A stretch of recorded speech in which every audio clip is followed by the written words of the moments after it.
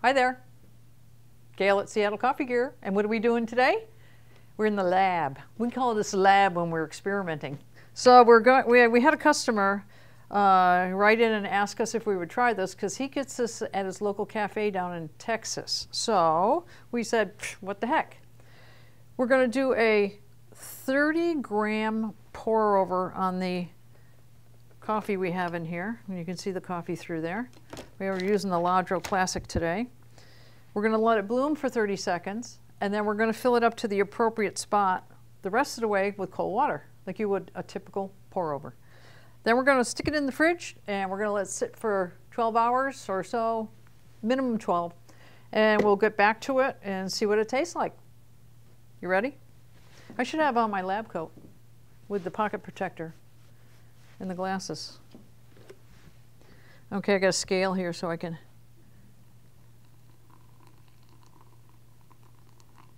Oh, 30 right on. That never happens. So then we're going to do a 30 seconds, and I have it right here. Meanwhile, we're using the Hario, like I said. We love the Hario cold brew, not pour over, cold brew. It's the 60 milliliters. It's the smaller of the two. They're very affordable. They do a nice job. They look good. Everything about them is pretty darn good. Let's see where we're at here.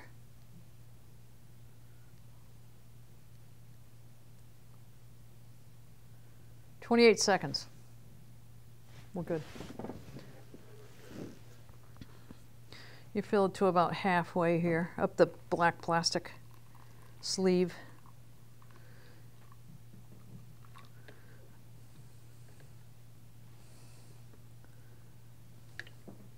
Okay, I think that's good. Look at it bubbling. The air's coming out of the coffee. Did I ever tell you I was a sound effects person before? No, I'm not. All right, cap's on, in the fridge. We'll be back in 12 to check it out and see what it tastes like, see if we notice any difference. Okay, here we are, 20 hours later. And I'm just that much older now. Anyway, doesn't matter, I got coffee. So we did the pre-infusion with hot water, brewed it down with room temperature water the rest of the way, left it overnight. Let's see what it tastes like. We actually put it in the fridge. Looks nice and clean, not too bad. Not that that would change with hot and cold, I don't think. That's nice and smooth. That's a good cup. It's very good. I would say, this is the Ladro Classic, by the way, a local roast.